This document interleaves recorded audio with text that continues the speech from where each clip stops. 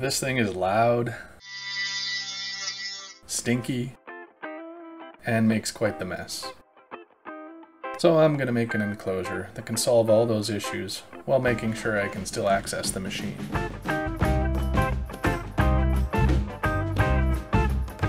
The enclosure will have a vent going outside the shop and some lights inside so I can see what's going on in there and so I can film some time lapses as well. One of the problems with enclosures is getting at the machine inside can be difficult. The official SnapMaker enclosure has done a good job of making the machine accessible by having both a front door and a large side door. This makes it pretty easy to get at the cables or the filament, or to change out the bed. But I think it would be better to have the top open, as well as the front doors. So that's what I'm going to do. If I can open the top, then I won't have to duck under it to reach anything inside. I'm going to use mostly construction lumber and what I have left over from the shop renovation. So this should be pretty affordable.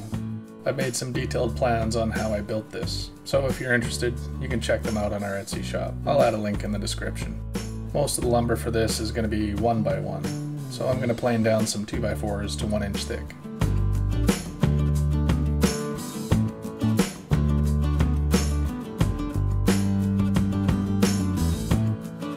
Apparently these shavings are highly static charged, and I think that I filled the vacuum and the dust collector to capacity. Like all good buildings, I'll start at the bottom. I'm going to make a platform from some 1x1 boards, joined together with half lap joints. So now I'm going to put the crosscut sled to work and cut out some lap joints on the ends of these boards.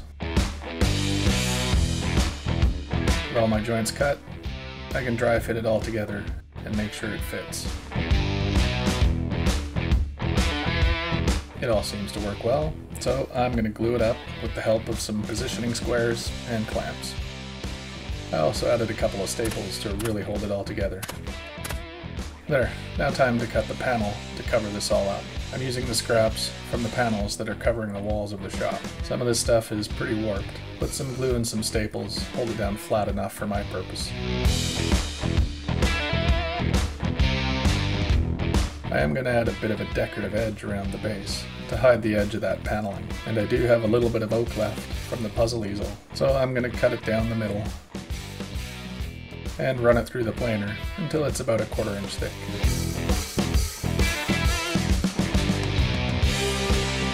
Now I can just cut these to width on the table saw and then cut them to length on the crosscut sled. Now I'll just add it to the base with some glue and some brad nails. Then, just to be sure, I clamped it all together with my random assortment of clamps. The base can be set aside for now while I work on the side panels. The 1x1 boards need a channel cut in each of them, so I'll do that with the router. And this is the exact point where my router decided not to live on any longer. The router is dead.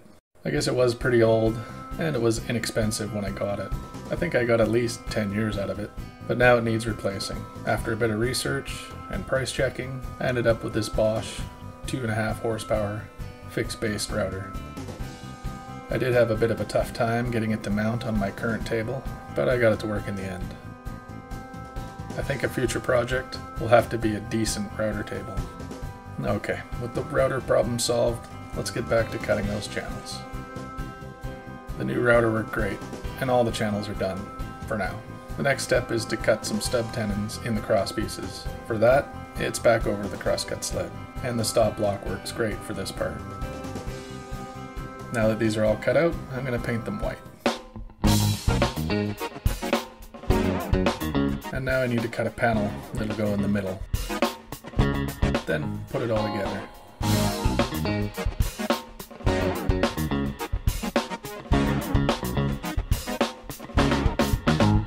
This is basically just a large cupboard door. The other side panel, however, is going to be a little different. I want to be able to hang some things on this side, so the interior panel is going to be a bit thicker. And for this, I'm going to use some of the reclaimed wood from the barn. This lumber needs to be checked for nails first, so I use my trusty magnet on a wiggly stick. Once I'm sure there's no nails, then I can trim off the tongue and the groove. And then take it over to the planer. I'm just going to clean up the surface a little bit on this. And then resaw it on the bandsaw.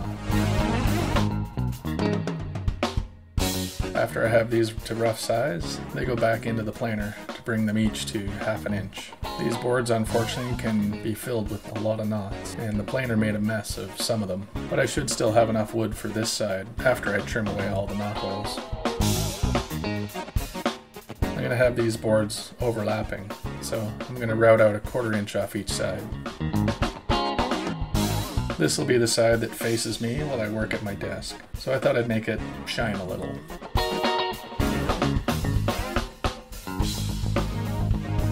For the outer part of this panel, it's a bit different than the other side, since it has to accommodate a 1/2 inch panel, rather than just a 3/16 inch panel. So back to the router, with a bigger bit this time. I also had to make a couple other notches on these boards over at the bandsaw, but apparently I don't know how to work a camera, so I have no footage for that.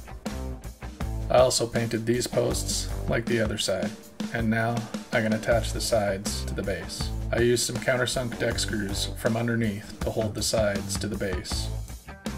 With the sides on, I added the back panel, which was pretty much the same as the first side panel, so I'll skip that.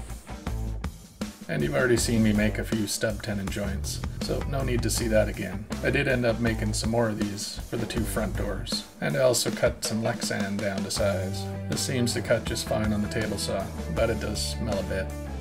The door panels all seem to fit together well enough, so I'll give them a coat or 2 of that white paint. Then later when they're dry, I can glue it all together.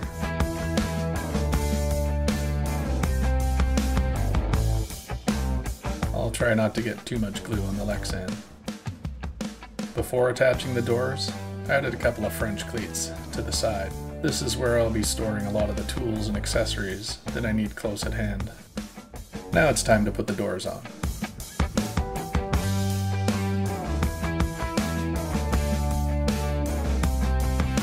This is getting pretty close to done.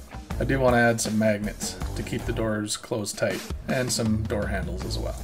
As it sits now, this has a bit of a flaw. Without any cross support here, the walls will wobble at the top. But if I put a piece across here for support, then it'll get in the way when I want to reach into the enclosure.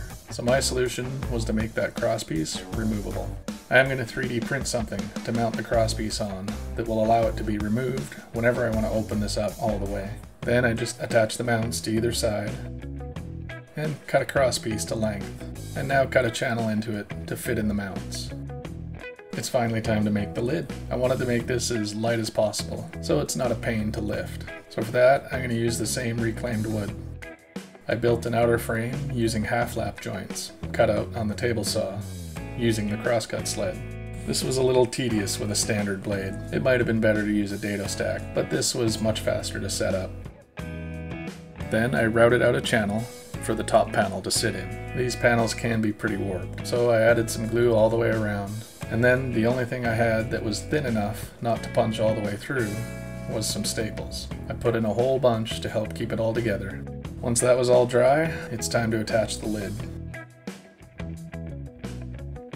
The lid will also get some magnets to help hold it closed.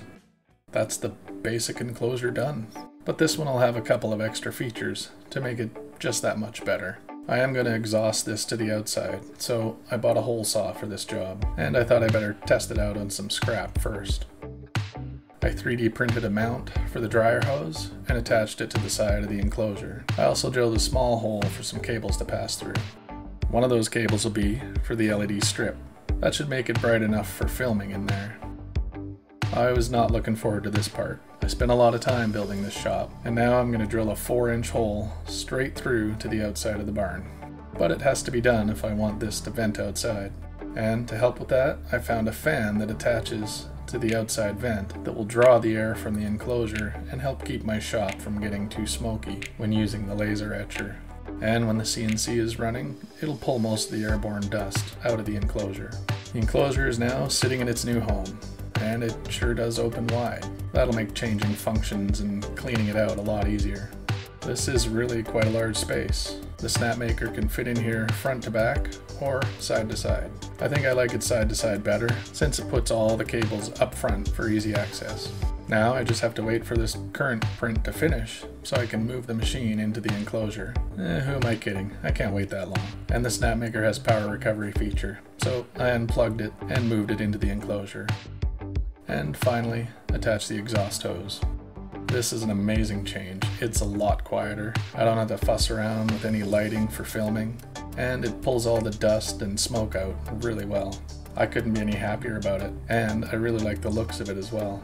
My next task is to start working on some tool holders to mount on the side that has the French cleats. Click here to see some other French cleat tool holders that I've made for the French cleat wall.